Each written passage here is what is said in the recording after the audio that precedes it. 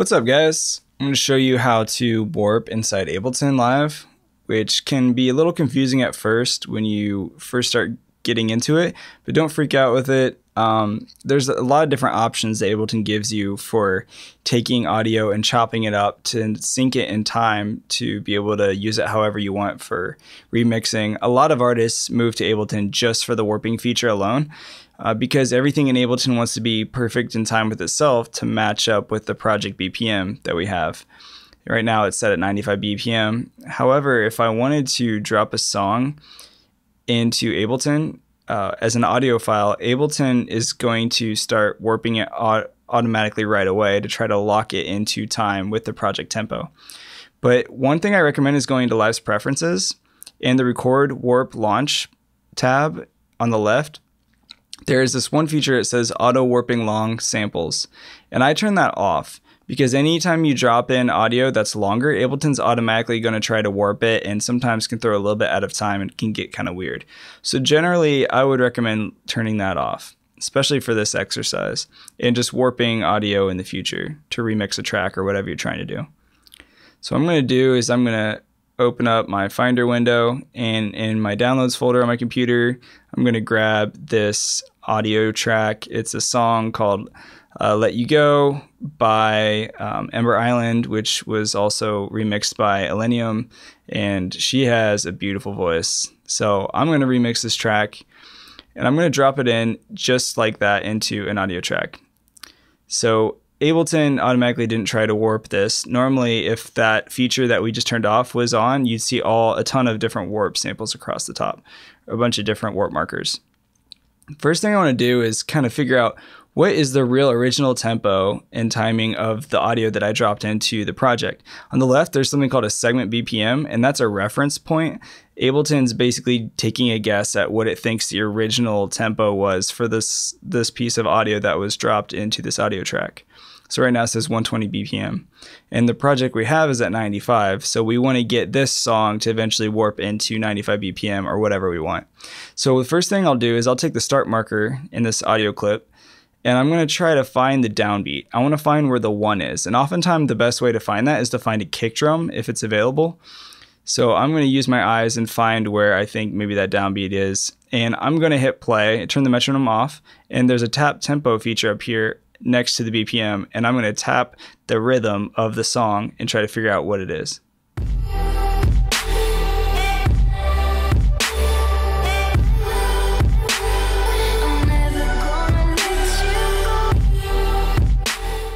So it looks like it might be closer to 105.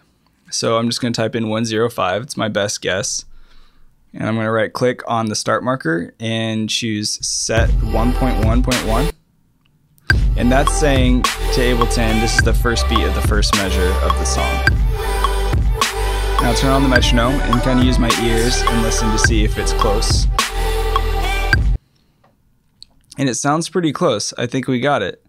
So you'll notice, because the clip is warped, now it's going to show the segment BPM as 105 because we locked it into Ableton's tempo now. If I want to make sure the song's really warped, then I'm going to take my cursor towards the top, so it's a little speaker icon, and then when I click, it's going to start playing on the clip's timeline, and I'm going to listen farther down the road to make sure it doesn't get off.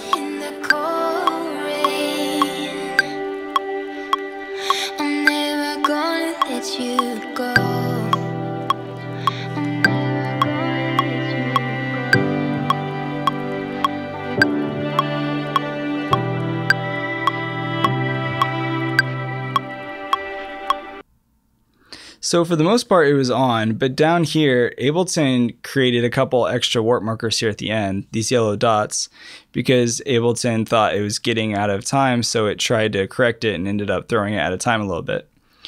So if I'm positive that I know what the original tempo is of this song, then we have different warp options by right-clicking on the start marker. And one of the options is warp from here. And Ableton just threw in a bunch of warp markers, and what it's trying to do is to perfect it, and sometimes I can throw it off and mess it up. Sometimes it works, sometimes it doesn't. We have another option. We can choose warp from here, start at X BPM, and Ableton is only going to warp to the right of the start marker at that point.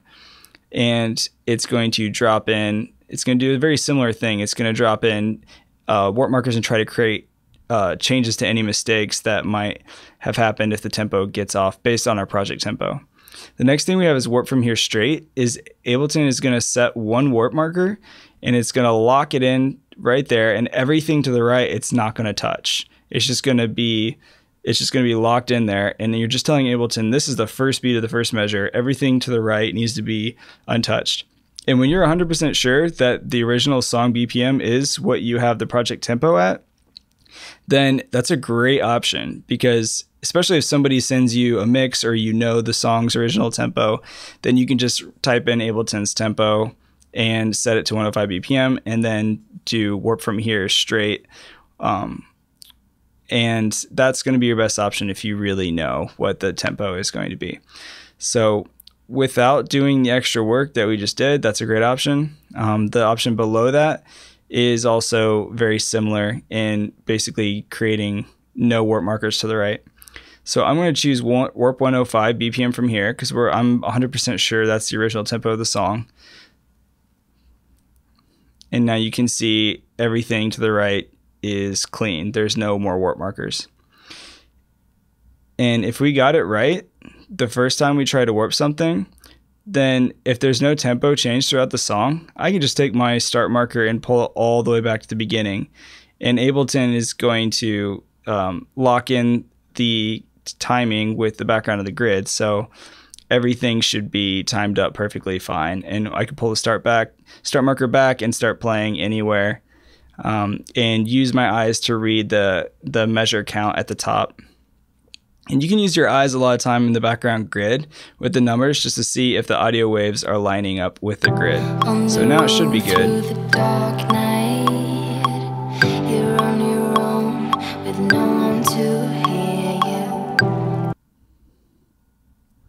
So now I don't necessarily need the metronome, so I can turn it off. It just kind of gets annoying. And what I can do is, now that the clip is warped, I can speed up or slow down Ableton's project tempo, and the song is going to follow. The audio clip is going to follow whatever the tempo is that I move. And now I can maybe add things around it. I can add a drum loop. I can drag other instruments into the project and play around it. So let's go into here. I have a Splice folder. Splice is an amazing sample library. It's called Splice Sounds. Recommend you take a look at that. Build out your own samples if you want. So I just drag and dropped a drum loop into a new audio track, and now they should play perfectly together because they're timed up in Ableton's tempo. So another thing to note is we can create new warp markers and stretch out the timing of individual notes or pieces of the audio just by double clicking towards the top. So just by double clicking, you see that there's a new yellow warp marker. And you'll notice if you get close enough, there's all these tiny little gray dots. They're like super small and they look like grayed out warp markers. These are what you call transients. And that's Ableton's way of recognizing that there is an instance of audio that is happening. And that's what a transient basically is. It's just the initial attack of a piece of audio that is occurring at a certain period of time. So I can double click and remove warp markers. There might be a case where you have a song that was not recorded to a metronome or to a click. And this example made it easy because most electronic music that is produced is obviously recorded into some kind of time frame using a metronome. Sometimes you'll have somebody singing into their phone, or you have somebody just playing guitar and they send you a recording and it's not recorded to a tempo. Then Ableton makes it pretty easy for us to create warp markers and stretch out the timing of audio to lock it into the time that we want it to be. So what I'm going to show you is, say I take the start marker down here and I pretty much have everything timed up, but maybe I wanted to loop a certain section. Say I just wanted to loop maybe this part of the background. So I'll just highlight it and I'll just loop 4 bars. And if I hold down Command L, it's going to snap the loop bracket into wherever I highlighted in the back grid. Never gonna let you go, never gonna let you go. So maybe in this loop, I don't want the G to be there. Maybe I just want it to cut off on U. And so I can have that phrase with cutting off the end of go. So what I would do is I'm going to want to keep and preserve the timing of everything else in the entire clip and not throw it out of whack by creating a new warp marker and moving stuff. So what I'll do is I'll set a new warp marker there on the start marker.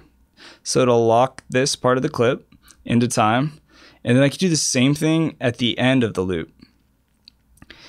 And now notice if I move that warp marker, it's stretching and adjusting the timing of everything. And I don't necessarily want to do that because that'll throw everything off. Right, and it'll throw off the timing of the background grid, and it won't be in the timing of what I originally intended. But what I'm going to do is I'm going to want to create a warp marker before and behind a new warp marker I create so I don't throw the song off. So I've got this warp marker locked in there. And what I'm going to do is I'm going to say, okay, I want to preserve this part where she says you. And now the U starts there, but I don't want that part to necessarily stay in at the very end where it says go.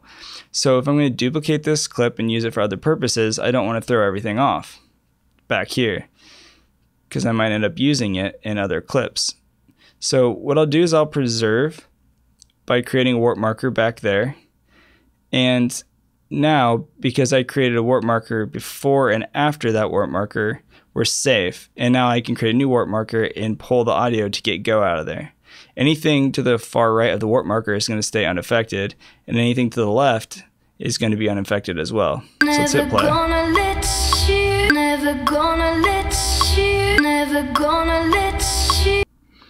And now you'll notice that if you stretch audio too far, it sounds really grainy, like someone poured sand on it, and it reduces the quality of the audio, and it sounds a little distorted. So you gotta be careful how far you stretch the audio. So I'm not gonna stretch it super hard. Maybe what I'll do instead is I'm gonna stretch it in smaller increments. So I'll create a couple warp markers and kind of drag it over a little bit so it doesn't sound so stretched and crazy out of whack. Never gonna let you, never gonna let you, never that sounds way better. Let you. So now I get the go part out of there, and I can continue to have that loop and phrase going over and over at some point in the song.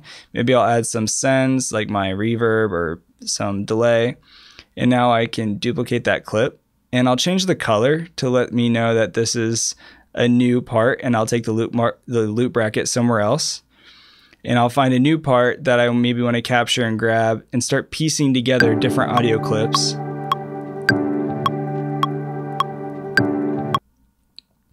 Maybe I'll stretch it a little longer. And now I've got a cool part, and maybe I'll move that to a new audio track so now I can play both of these at the same time. Never gonna let you, never gonna let you, never gonna let you. So hopefully you get an idea of how to warp audio, how you can take an existing clip and maybe move it around and create a new clip out of that clip that's already warped, and start arranging these clips and ideas into new scenes and start building out a song that way and taking pieces and snapshots of audio to create a remix.